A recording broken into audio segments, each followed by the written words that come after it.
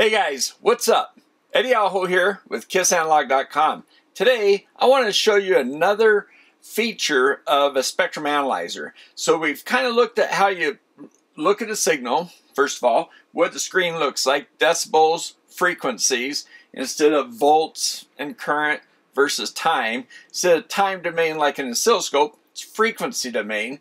And instead of reading volts and current, even though we could do a linear measurement, it's typically done in decibels. Okay, so that way you can shrink the screen so you can see, let's say if in a city, for instance, big tall skyscrapers and little teeny people, you shrink them all together so you can see them both together in the same picture.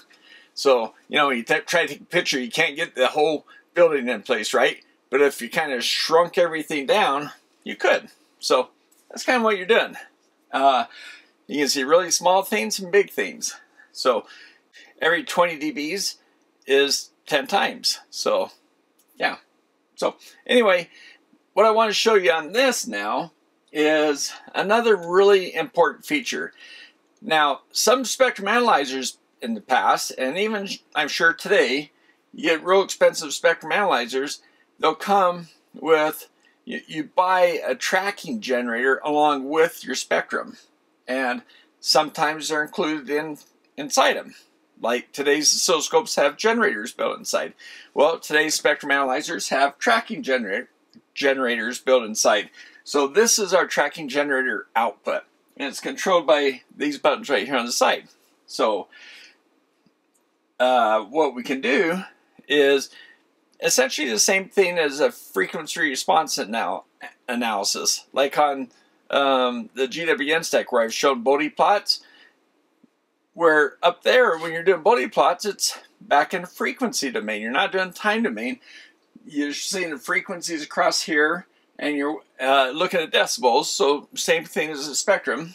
And you know, it might send out a signal, say 1 volt, and then where it rolls off, you see it roll off and you go, oh, there we go, low pass filter.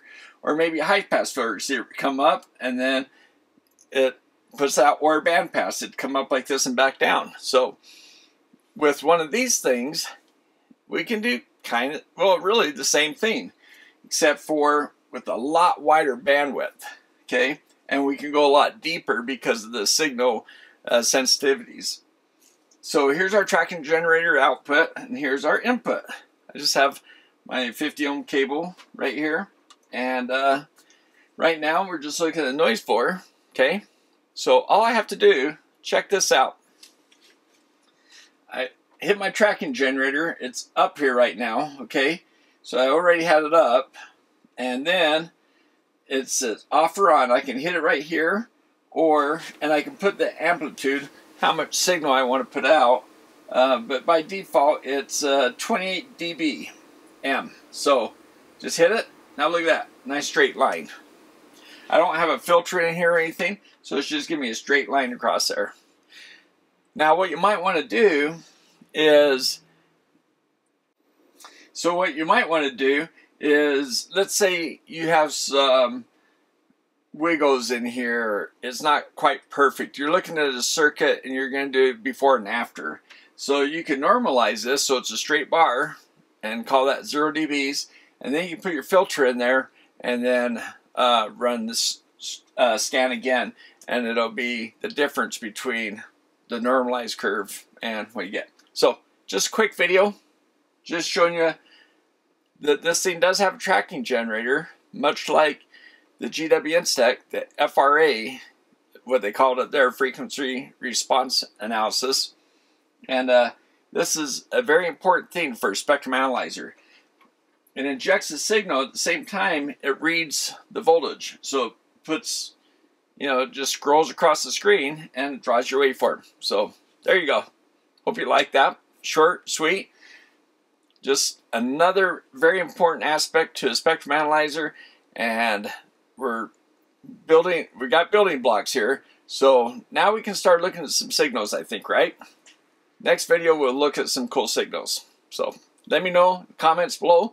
You guys have given me some good ideas, and yeah, can't wait to start that. So, all right, thanks for watching, and oh, Somebody's timing out on me. As always, 2 thumbs up to my patrons. Appreciate you guys, and appreciate everybody for watching the videos. And there's a thank you button down below too. YouTube put that there. That's pretty cool of them. So thanks for watching. We'll see you next time.